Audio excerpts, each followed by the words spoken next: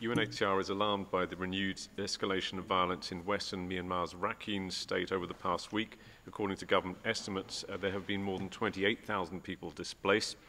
It's clearly urgent that law and order be restored so that violence can be prevented and so that access is facilitated for aid to be delivered to those in need. Since the intercommunal unrest began on the 21st of October, the Rakhine state authorities estimate that dozens of people have been killed and over 4,600 homes burnt.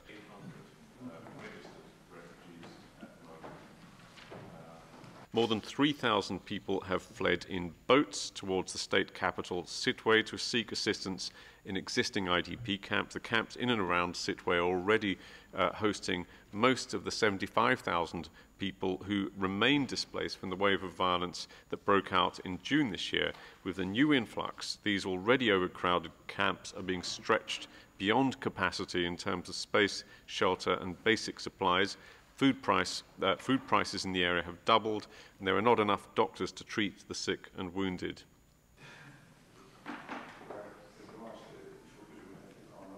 We are appealing to neighbouring countries to keep borders open for those seeking safety from the ongoing unrest. We stand ready to help governments in addressing this evolving humanitarian emergency.